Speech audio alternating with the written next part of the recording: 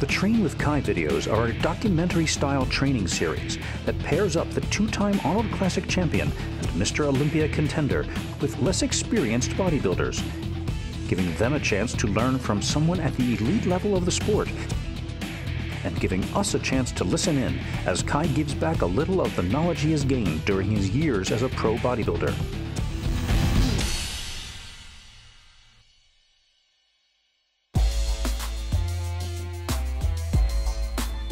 Kai, feeling a little under the weather, still made it to Bev Francis Powerhouse Gym on Long Island to help aspiring young bodybuilder Rick Francois learn a few things about training chest and about what it takes to be a bodybuilder. If you've seen the previous Train with Kai episodes, you know that every workout begins with a 12-minute warm-up that prepares both the body and the mind for the task ahead. A lot of times people come to the gym in the beginning and they get caught up in this machine, that machine, how to make the machine work. Spend so much time focused on the machines that they pay not enough attention to the most important machine, and that's you, your body.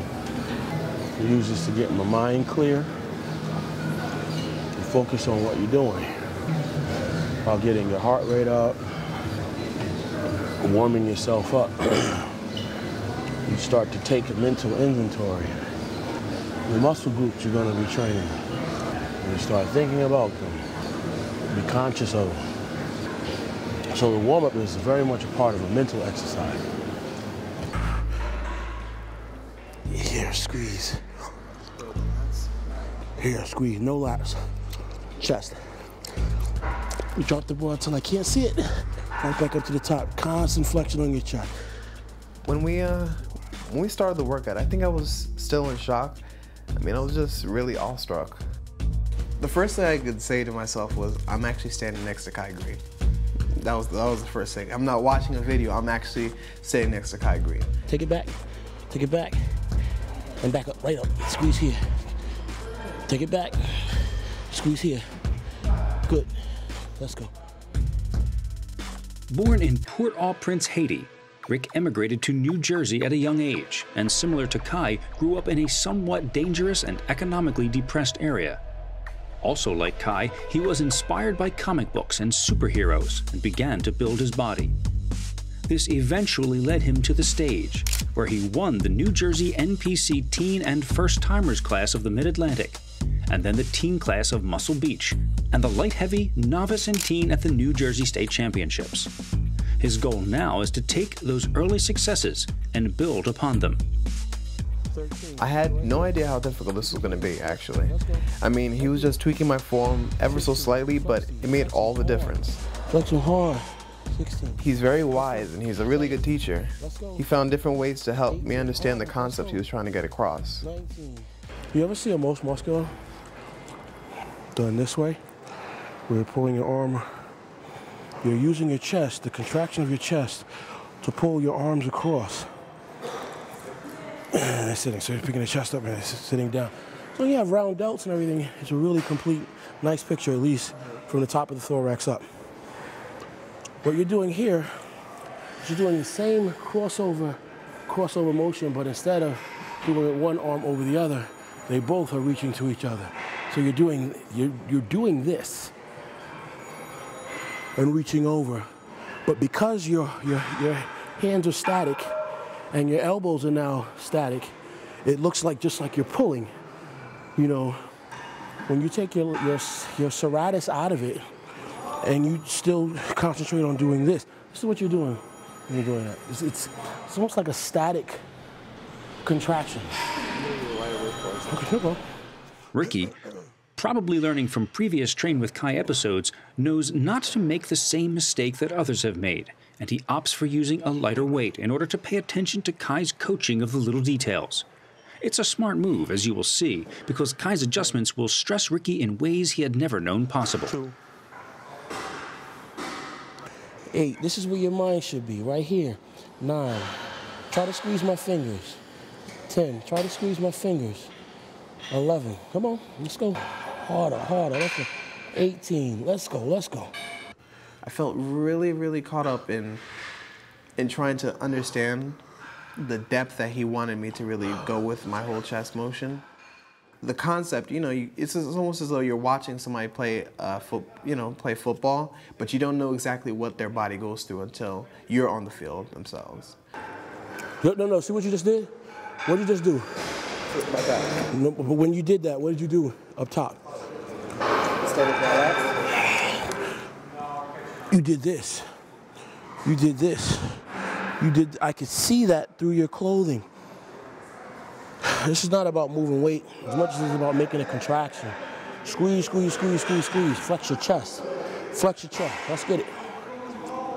The whole time that you're doing this, you need to be thinking, can I flex this harder? Can I flex it harder? What would it feel like if I flex this harder? 1, 2,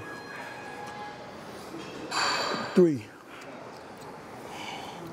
4. Yes. 5,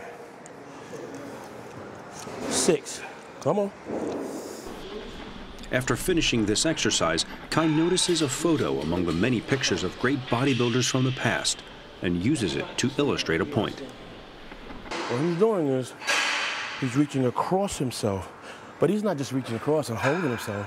He's flexing, he's using his mind to call these muscles online and to contract. As they contract, they bring his arms over.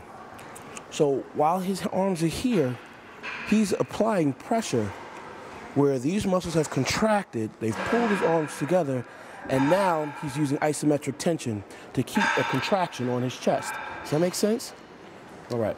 Now whether he raises his arms up, or in this case, brings them down. Sure, his serratus is working a little bit, but in order to do what he's doing, he's resisting each arm and using the contraction that you just did that allows them to pull your arms over to hold them down here. So that's a contraction. Now, he's finishing that by trying to use his mind and remember to flex his delt on his traps and then flexes his shoulders by trying to pull his arms apart simultaneously. So he's got a contraction occurring here this way, a contraction occurring this way, and a contraction occurring this way, and then putting his traps into it. When you train your chest, you should have a mental Rolodex or an archives of photos like that you should be able to just flip through in your mind as soon as you close your eyes. You should be able to see the best photograph of Bird Fox, those beautiful black and whites they have in Arnold Schwarzenegger's Encyclopedia of Bodybuilding.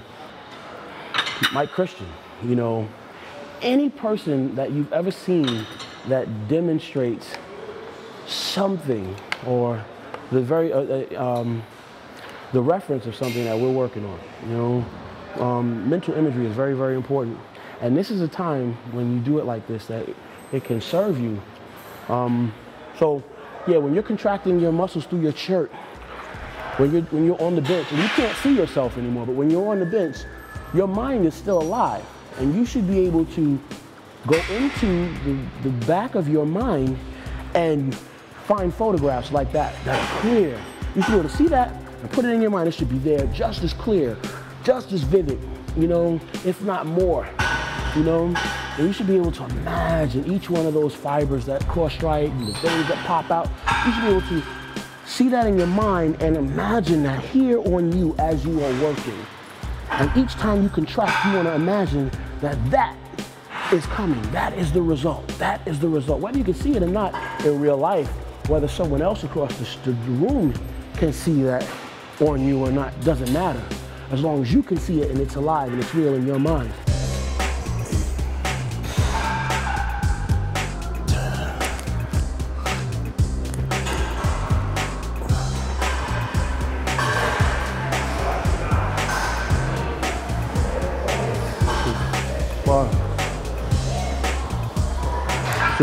Stretch it out, and up. 8, come on, let's go. 9, come on. 10, come on. Let's go. 11, that's crap. Let's go, man. This is light ass weight. Let's go. Come on.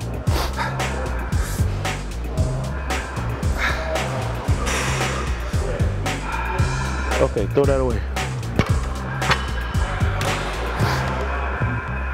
The purpose, the benefit of being able to use lighter weight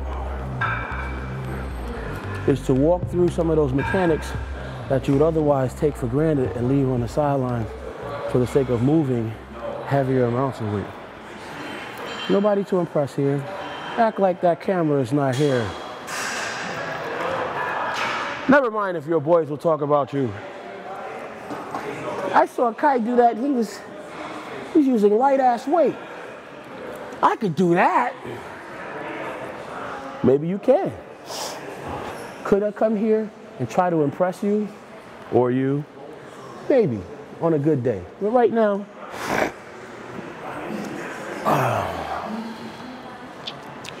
we want to inspire you to think. Think. This isn't just up and down. There's an arc.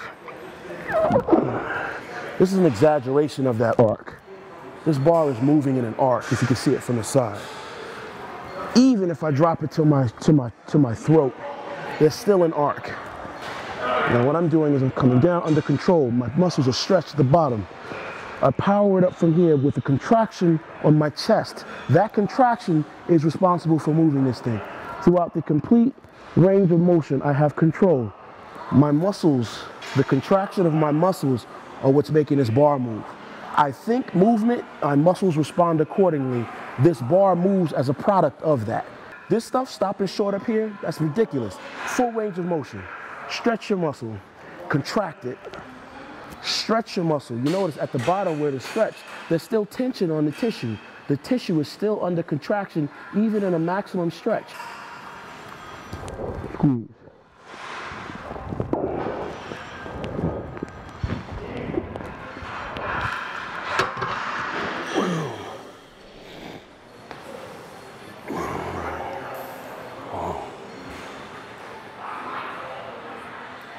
One,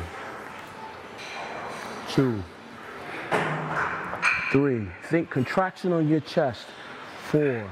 The little changes to my form were really starting to wear me down at this point. I was trying to keep up, honestly, I really was. I knew what Kai wanted, but I found it more and more difficult to deliver. None of that short choppy shit. Let's go all the way down to the bottom, all the way down. Nah, that's not it, that's not it, that's not it. That's garbage, give it to the church. Let's go all the way down, all the way down. Here, now press. Come on, you got help here. You got help here, let's go.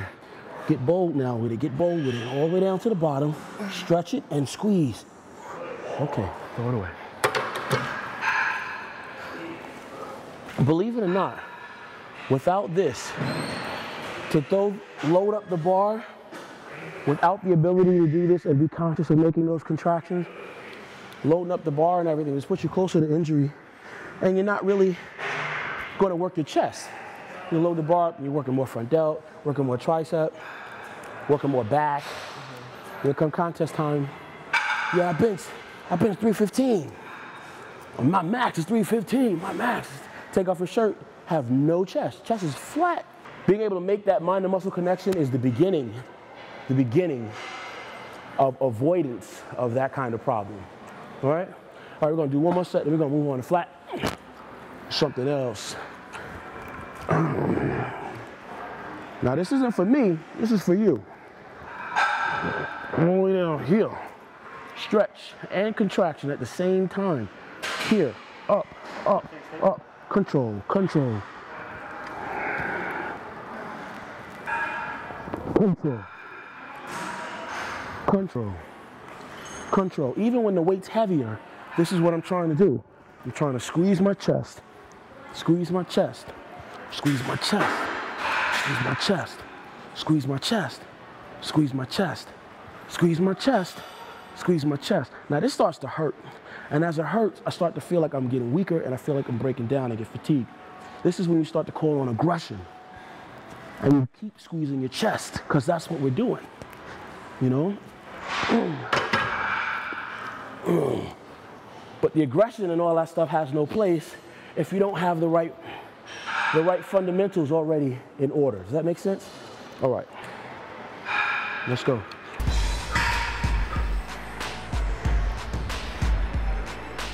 One, 2, 3, 4.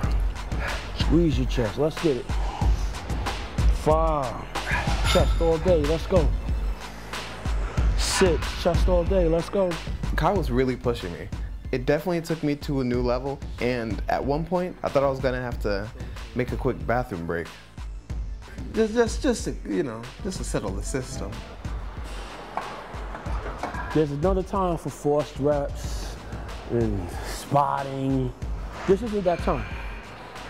Does it matter if I put my feet up? I'm sorry? Does it matter if I put my feet up? Actually, some people put their feet up because it helps them use your chest.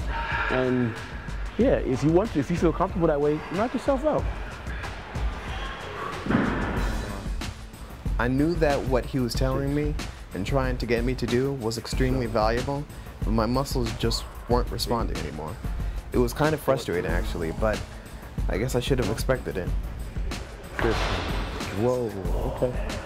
Okay. Okay, so if that's happening, that may mean that this is a weight that's too heavy to be doing 15 reps with and still trying to squeeze your chest.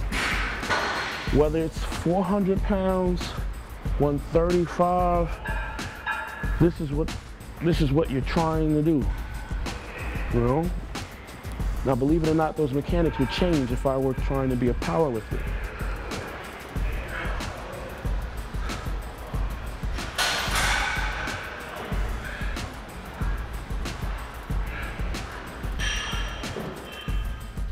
I finally had to give in and start to admit to myself that I needed to greatly reduce the weight. Not just a little either, in order to get the most from the session with Kai. That looks pretty. Real pretty. It is important to remember that weight training for bodybuilding is isolation training. We want to single out a particular muscle or group of muscles and put pressure on them to grow in a way that is more focused than standard weightlifting can accomplish. The first step to achieving this is to alter the way we think about training and be careful of the things we say to ourselves. Kai knows this better than just about anyone. Maximum stretch, maximum contraction. I don't want this. I don't want to get this short, choppy stuff.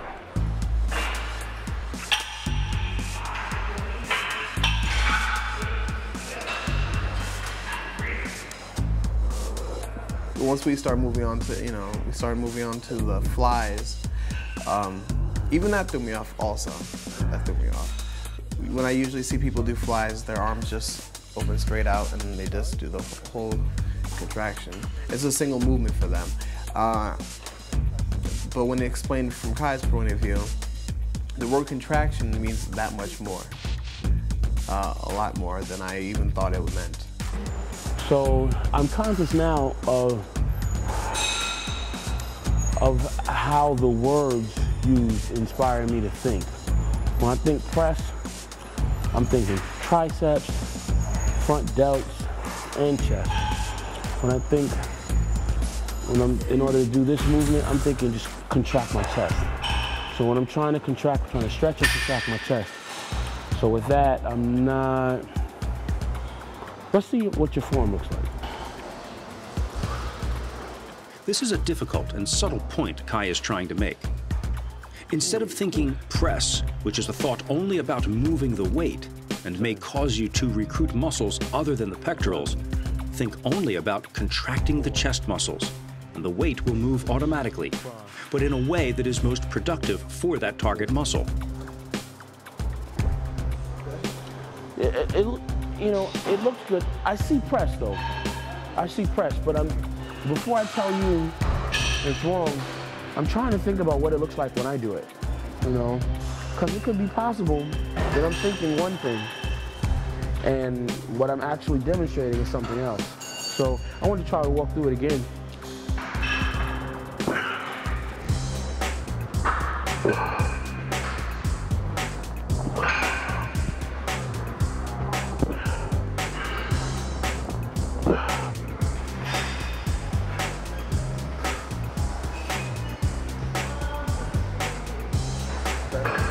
Keep going, don't.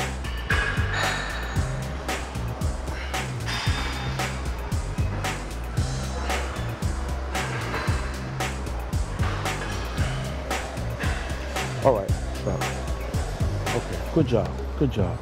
Let's throw that away. Let's throw that away. Kai searches for a specific machine to make one final point about body mechanics. Believe it or not, it was just probably 3 years ago when I really just felt something click, where my ability to feel confident with doing efficient incline dumbbell flies. One of the things that helped me was actually the pec deck. So let's try this. We want to do this, we want to mimic the same thing. One thing that I saw you do over there was, I saw, look, you were off alignment and you were leaning, you were coming down without control. You were going to hurt your shoulder. It looked like you already had some kind of problem with your shoulder. That's from the first year of training. I was so caught up with the weight, I didn't pay attention to what I was supposed to be doing. All right, so we're gonna leave that alone. We're gonna walk through this. And this machine is really cool because it allows you the ability to do stupid stuff and kind of learn a little bit while still being able to isolate your chest. 5, 6, 7, 11, 15. Elbows high.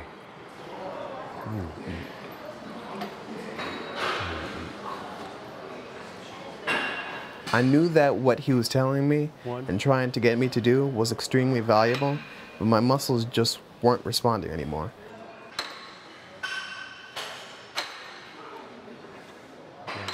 By this point, I was really, really, really hurting. Completely spent, you know? But I finally felt like I was getting it. It's definitely something that I enjoyed. There was no point that I wanted to leave or quit. It was awesome. I just wanted to take in how am I going to benefit from this and apply it to the next, my own next training session. I just wanted to make sure that I improve. Quarter turn to the right. At the end of the training, Ricky asks Kai for some posing pointers, but gets so much more than he expected. I applaud you for getting ready for your first show, following through that whole experience. That was a giant step into a larger world. You kind of left behind maybe, I'd like to do that one day, and you actually went and you did it. You dieted, you prepared, you trained, and you accomplished it. Now, going forward, what do you want to do? Pro. Definitely. I'm not going to allow myself to stop me, but I know what it takes for me to do it. It's all or nothing, and I'm willing to do it. The achievement of great things, though, comes from, the ability to manage yourself very, very, very well, or at least well enough where you almost become compulsive about getting certain things done. You have to set a standard for yourself that is very, very, very high, and you have to manage yourself to keep your thoughts where they need to be in order to allow you to be successful at what you're trying to do. One way you can say, absolutely I can, is not with your mouth, but with your actions, and actions are the product of thought. So if you're continuing to think, like I was saying when we were training, am I doing this as good as I can? Can I command more from myself? Am I connecting with this muscle as intensely as I can connect? Am I training hard enough? Can I train harder? Your thoughts are going to be everything. Someone can stand here today and see you go through your poses and be like, okay, well, either you have it or you don't have it or whatever. But in truth, who are they to say? They don't know. There are people that 20 years ago, 15 years ago, stood there with me and called out those poses for me just like I called them out for you. And with each quarter turn and with each, grimace, staring back at myself in the mirror, trying to, you know, do the right thing and be, you know, demonstrative of being the good athlete. You know, can they see my potential? Will they believe in me? In truth, I don't even know those people anymore. So going forward from here today, this experience is not, you know, to be coming back here thinking, okay, I'm gonna pose for Kai Greene and, you know, he's gonna, I have nothing to tell you. And whether I do or don't, it's not gonna make or break what you will go from this point on and become, what you will achieve in your life. Because I don't have no say over that, you do, you know? So what you choose to do, what you choose to get out of this experience today is up to you. It's such a big job, what you're saying you want to be able to do, that some things cannot be a sticking point. It just can't. You know what I mean? It's like, you know, someone says, hey, I want to be able to bench 500 pounds. But as soon as you put 2 quarters on the bar, they're bitching and talking about, oh, that bar hurts, that's heavy. Damn, the bitch starts oozing out of them. You know, you want to tell them, dude, that's, what are you talking about? I'm not going to talk about how stressful my diet is anymore. You know, I'm not going to talk about how, you know, even certain pieces of our despair has to be like, we just don't have time for. After working with and talking to Kai, he helped me realize it's okay to devote large amounts of energy to a goal which is worth having. If you want something big, you're gonna have to give a lot to get it. In this sport, or any sport, really anything in life. I'm a powerful dude. I can command into existence what I say, and I'm not afraid to do the work necessary to make it so. There's a certain kind of resilience and toughness that you're also gonna have to, you know, be willing to accept. It just comes along with it. I can't be a king and walk around looking like a peasant, doing things that are expected of a peasant. If I am a king, then I am a king. And I expect of myself to do the things that a king does. So you're recognizing yourself as a powerful dude. And if you are really that, then, you know, do your abs. Do your abs. Stay on your diet when you need to. When you say you're gonna do something, follow through with it. Don't get distracted by the flash. You know, the lesson in this is that you're able to do what you need to do when you say you're gonna do it.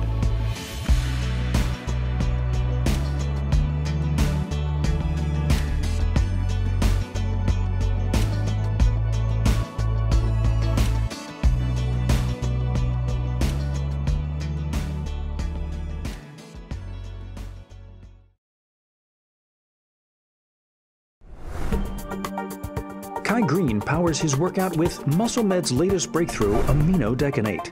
Part of the new DecaDrive series, aminodecanate is designed to trigger maximum anabolic effects and prevent rate-limiting amino acid deficiencies and catabolism. New research shows that while BCAAs and glutamine are the major players in muscle growth, 15 other amino acids, known as critical core amino acids, also play an important role. Each serving of aminodecanate provides all 19 critical amino acids for peak muscle building, maximum performance, and optimal recovery. Aminodecanate is specially formulated to maximize its absorption in the intestines, thereby allowing greater uptake and transport of aminos directly into the bloodstream. What that means is you will get bigger and stronger, faster. Kai Greene is powered by aminodecanate. You can be too. Check out the full line of MuscleMed supplements now at musclemedsrx.com.